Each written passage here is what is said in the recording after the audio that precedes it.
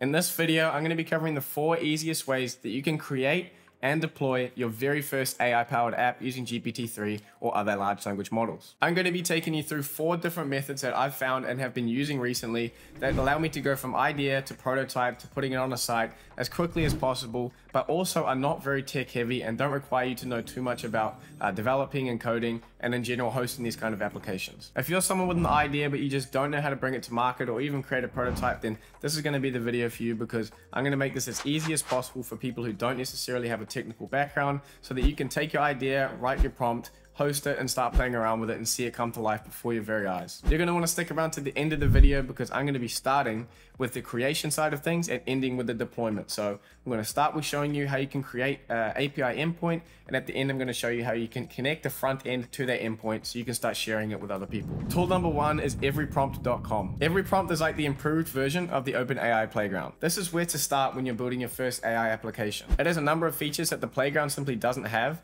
and it's also a much nicer UI and easier to use. So here you can see it's a typical playground environment with a model selector here, a stop sequence enterer, temperature, all your regular settings that you can play around with in the playground. Then you have your prompt entry box here. Here I've just put in a basic prompt of write me 5 YouTube titles for my video talking about the 4 best ways to create and deploy your first AI powered app. And here it comes back with the response in this black section down here. This is better than the playground for a number of reasons, but this side panel here is one of them. You can see that I can easily switch between different functions that I've created. I can open a new one, and then it will save them all for me to easily go back and forth between. Here is the Stoic Mentor prompt that I wrote for my previous video, where I created an entire application using only no-code tools. So if you haven't checked that out, I'll put a link here. It's a really good video. You should definitely check it out. You may have seen in that video, one of the things about EveryPrompt is that you can insert dynamic values into your prompts, which is essentially earmarking it for later using it in your application. Now you can see here, if I enter this double curly brackets with input in between, then on the right we get an input box here. Now anything I enter in the input box, when I submit it, it's going to inject it in. I miss my family, it injects it in there, and then we get the response. We have 2 ears and 1 mouth so that we can listen twice as much as we speak. So the best thing about EveryPrompt is that now that I've completed my prompt and I'm happy with it, I have my little dynamic parts put in, I can literally one-click deploy this so that I can start interacting with this programmatically through a website. Up here on the right, you can see deploy.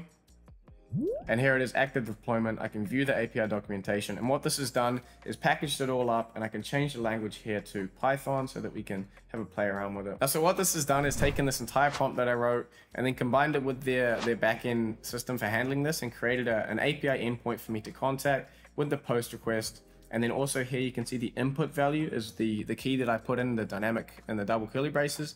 So all I need to do when I'm interacting with this is change this example value and then send it off to this API endpoint. It also shows us the expected response. So here I can very clearly see that I'm going to be wanting to go into the choices array and then pluck out this text value. So this looks a bit codey, I know, but I'll show you in a second what it looks like when you're actually running it. Now I've hopped over to Colab just to pop this into a notebook and show you guys how this works. So here is the input value. I've changed it to my dog died and I miss him a lot. So if I submit this, it's going to connect to that API endpoint, send off the information and get the response back. And here you go, we have the choices. Now this looks a bit complicated, but what I can do is pluck those out and get the actual text value that we want. And just like that, we have a custom API endpoint that we can send off our user input and get back a customized response from the API. The response to my dog died and I missed him a lot is the key is to keep company only with people who uplift you, whose presence calls forth your best, from Epictetus. Now that we have a way to interact with our prompt, insert the user input, what we need to do is connect this to a front end so that we can start to interact with it like a normal website or an application. So I'm going to be covering all of that at the end of the video, so stay tuned. So the next way that you can create and deploy your very first AI application is with a tool called Promptable.ai. Now at a first glance, this may look very similar to EveryPrompt, but this is actually a little bit different, and I want to show you why. It's similar to EveryPrompt in that I can change between different prompts on the side here. But what I want to do here is really show you this evaluate tab. So here I have the Stoic Mentor quote from my previous video. I've played around with it a little bit and I have my input value set here. Now, if we head to the evaluate tab, we can do some very, very important testing for our prompt. It allows me to put in multiple different variables in place of that dynamic variable of input within the prompt, and allows me to essentially run them all at once and then see what the output is en masse. I was blown away when I stumbled across this feature, because this is such a crucial part of testing your prompts and of your AI applications. So when you create some kind of application like the Stoic Mentor video I did previously, and you seem to get the same response back quite a lot from the AI, this kind of input and output testing is so valuable because I can start to see how often it's repeating the same thing. If you're not familiar with this prompt, I'll just quickly run you through it. I'm telling it that it's a Stoic life coach, and it's going to basically, I'm a client and it's helping me with my life, and it's going to give me Epictetus, Marcus Aurelius, Seneca quotes back in response to the thing that I'm struggling with. So essentially asking me, what am I struggling with? And I enter into that input field what I'm struggling with, and then what it returns back is that Marcus Aurelius, Epictetus, or Seneca quote that is appropriate for that situation. So I went over to ChatGPT and asked it for 10, 20 examples of things that people may be putting into this bot. So I've got some here. I'm feeling anxious and overwhelmed. I'm not sure why. Having trouble dealing with da da da da. So a whole bunch of different potential things that people may be asking it. So I've just cleared the output so you guys can see very clearly when everything comes in. So I'm going to run this with the current prompt, which I've included a whole bunch of quotes. I'm going to run this prompt and see what it gives us. Now, just at a glance, I can already see that I'm getting the same quote repeated a few times. So having this kind of information about what this is spitting back on a large scale allows me to go back to my prompt and keep tweaking until I'm starting to get kind of responses that I want en masse. This is why I love Promptable, because I've been able to come in here and create a really good prompt, put in some dynamic values that I can sort of earmark for using in my application, head over to the evaluate tab and start to see what some, if we're getting similarities within the output and what kind of responses I get for a certain kind of input. En masse, saves me a ton of time. And then I can head over to the deploy tab and it literally deploy my application in a click. All I need to do is hit add deployment. We'll call it video. Once again, we have an endpoint that we can interact with a GET request. So we're going to take this and put it into our front-end application, and I'm going to be showing you at the end of the video how you can interact with these APIs essentially that you're creating. The third way that you can create and deploy your very first AI application is with Steamship. Steamship is essentially a managed backend for AI services so that you can come in and spin up a quick application, and then they'll create and host it for you so that you can interact with it programmatically from your front end. This is more versatile yet more complex than Promptable and EveryPrompt, because you can essentially run prompt-based APIs, but you can also build LangChain apps, which is sort of the major focus point for people building on large language models at the moment, and I'm going to be making a video on it for you guys very soon, so stay tuned for that. You can either run these from your machine or from Replit. I'm going to use Replit, and what we can do is clone their REPL. They give you an entire template that you can use. You simply have to clone it. Now don't freak out because this looks like a lot of code. If you're not very technically inclined, this is actually very basic stuff, nothing too fancy here. And if you really want some help with whipping together something like this, you can find any Python developer on Upwork for $10 an hour, and he'll be able to help you out and get this done. I've just quickly spun up a quick example of an application you can make with Steamship.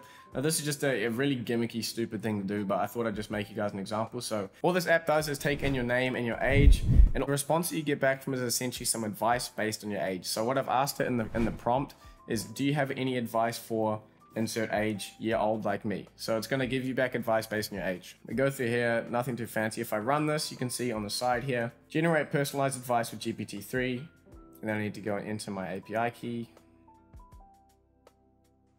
Let's run through an example. It's taken in John, his age is 35, and the advice that the AI is given back is, my advice would be to continue learning and growing, stay curious, and find ways to challenge yourself. So if I go Liam, 22, my advice for a 22-year-old like you is to make the most of your 20s. Great. The amazing thing about Steamship is that once you've written your application, you've got the functionality working. All I've needed to do is run the ship deploy command, and then it gives me this right here, which allows me to interact with that endpoint that they've created within their website. Now, this is just an example on their website. It does the same functionality that I just showed you before. Now that I've deployed this, all I need to do to start interacting with this within my application is to head over to README, and then I can go create a new instance. I can call it YouTube example 0202, and I can create this new deployment where I can start interacting with it. And here I have a bunch of different ways that I can interact with it. I can either do it on the web here, I can use a Python script, I can use TypeScript, but most importantly, if you're going to be doing what I'm showing you at the end of the video, you're probably going to want to use this curl. So this is going to give you all the information of where you need to connect to the endpoint, the headers, and also the data that it's expecting as well. Now I know this is a little bit more technical and more code involved than the previous two, but I want you to know that this is all very basic stuff. And if you have an idea, you can either come to myself, you can get in touch with me. I also do consulting that I've launched recently. So it's down there in the description and then in the pinned comment as well. So if you have an idea and you want to get this spun up into a prototype, you can have a chat with me. I'll tell you you how I do it, and I can put you in touch with my developers to get it built out. But essentially, you can go from idea into a basic Python script, and then you take all this information here within this curl request, then you can connect it to your front end, as I'm going to show you at the end of this video. Now, the fourth and final way that you can create and deploy your first AI application is with Berri AI. Now, Berri is a little bit too complex for me to cover completely in this video, so if you'd like to learn more about how I've been using Berri to spin up quick chatbot examples and how other people have been using it to create entire applications, then please let me know down below and I'll make an entire video for you breaking it down step by step. Berri AI allows you to one-click deploy your large language model apps. It's a super fast and easy way to spin up a live website demo that you can essentially create a chatbot interface super easy and leverage all of their hard work. They actually have an example here on their GitHub, so if we head over to that, and it's telling us to ask it if it can accept international payments from India. So if I paste this in here, it's been able to give me an answer to the question I just asked it. The magic behind that little app just there is that all I've had to do is provide Berri with a link to where all that information is stored. Here you can see on screen is this doc QA pipeline. And in order to initialize one of these, all you need to do is provide your username, your OpenAI key, and then an input URL to the documentation or information that you want to train the model on. What Berri does is it takes all the data from the web page and then tokenizes it, basically learns about it, and then can allow you to query it in that chatbot setting. This is a super easy way to spin up a quick prototype if you have a bunch of information. Say you want to make a customer support bot for your e-commerce store, you give it a big list of all your customer service queries, your frequently asked questions. It's going to learn that instantly, and then you can start playing around with it and asking it questions. Now, aside from these very basic chatbot apps where you take a bit of information and teach it to the chatbot so you can interact with it, Berri AI is extremely powerful because of its integration with LangChain and GPT Index. I don't have time in this video to go over all the details on these, but essentially LangChain is a way for you to chain operations together, and this is essentially how people are building the more complex large language models and AI apps at the moment. LangChain, as the name might suggest, allows you to connect a bunch of different operations together in a chain. So while large language models like GPT-3 and others are great on their own for different tasks, typically you need to take and use an input, manipulate it, do certain things, and you can chain it all together with LangChain. I'm going to be making a LangChain for Dummies video very soon because I think it's very difficult to get your head around initially, but once you understand it, it is essentially how all the impressive apps are being built right now, and understanding it as an entrepreneur or as someone looking to get into artificial intelligence app development is something you really, really need to know. And now finally, we can get onto how we can take what we've just created with Promptable, EveryPrompt, Steamship, etc., and how can we actually put that onto a website so that we can start interacting it and potentially start monetizing it. So to do this in the simplest way possible for you guys to understand, we're going to be doing it on bubble.io. Now I'm logged in here and I'm going to create an app called example site for video. I'm just going to skip all that and put in a header and a form. So here we have our two elements. Now, so on this site, I'm going to be using that advice generator based on name and age. So if you see on screen here, I've got the YouTube example generate and all the information here. So this is how I'm going to interact with this API input. So what we need to do to interact with the application that I made in Steamship is to provide it with a value for age and a value for name. Name, age,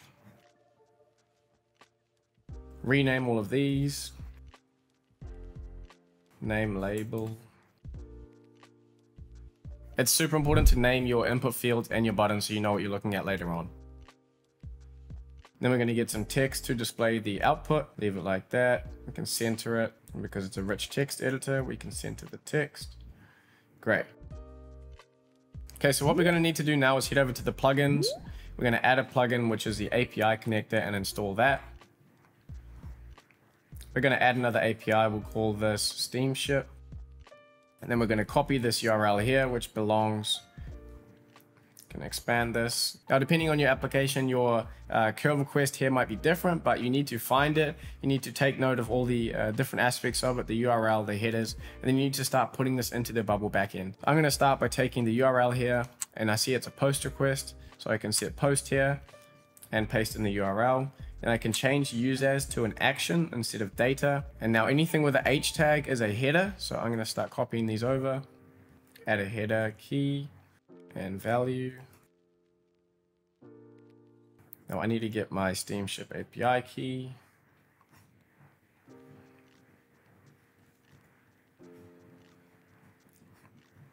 And now we can see this D, which is the data. You want to copy that without the quotations.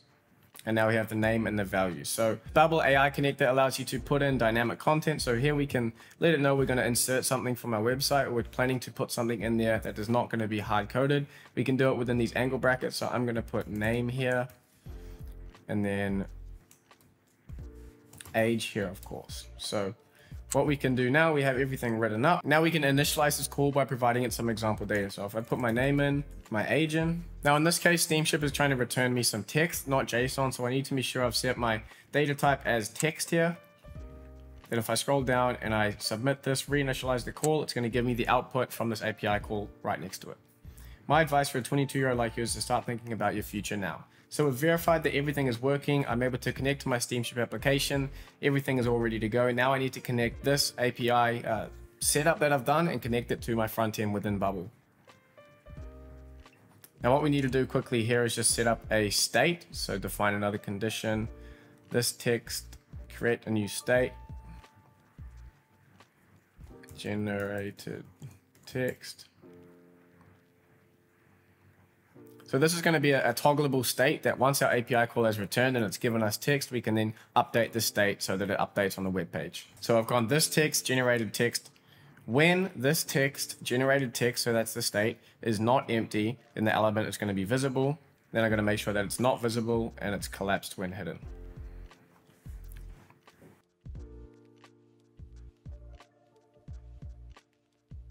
So now we need to set up the logic for handling when this is submitted. If we go onto the button here, double click it and go start edit workflow, we can select this here, which is Steamship. So when the button is clicked, first step is to make that Steamship API call. And then after that, what we want to do is element actions, set state, and then search up submit button, which we've named on the editor. Create a new custom state that is generated text. State type text. The element is the submit button. Custom state is generated text. Now the value, all we need to do is leave it as the result of step 1 Steamship API call. We need to click on this text box here and rename it to response text or anything that you like. And then we insert the dynamic data by searching up response text, generated text, and there we go. Let's center align this so it looks a bit nicer. Make it a little bit wider. I'm sorry, I just had to go back and fix a little area here. I had the element set to the button. You actually need to set it to the response text that we've named. So response text, generated text, and the result is the result of step 1, which is the API call. So just to break down this workflow, we're going to, when the submit button is clicked, it's going to take in the input and send it off with the API call. It's going to update the state to contain the response text, and then that's going to apply it to the response text element within the editor. So it should all be working now. If we go back and we preview this, into my name and age and get advice. My advice would be to make sure that you're taking care of yourself and your future. There you have it, guys. We've gone through 4 different ways where you can create and deploy your very first AI application. Obviously, a very basic example, but you get the idea. Bubble is a very good method for if you don't have much experience technically to spin up a quick prototype, and you can easily host this on a domain. Just buy a domain connect, and there you have your first application up and ready to go. That's all for today, guys. I hope you got something out of it. I've given you 4 different ways that you can deploy and create your first AI application. Now, I know it was very simple in the beginning and we got a bit complex with Bubble, but if there's anything that was unclear and you want me to go over it again in another video, I can definitely do that for you guys. I'm going to be doing my LangChain video, but if you want to see more about Berri AI and how you guys can create a quick chat bot for your business or for a different purpose, let me know and I'll make a video for you guys. I am here to serve you. So please, if you've enjoyed the video, leave me a like. It means a ton. And if you like this kind of AI entrepreneurship focused content and these sort of low-code tutorials, then please hit down below, subscribe to the channel, and hit the bell so that you're notified when I release my next one. That's all for the video. Thank you so much for watching, guys, and I'll see you in the next one.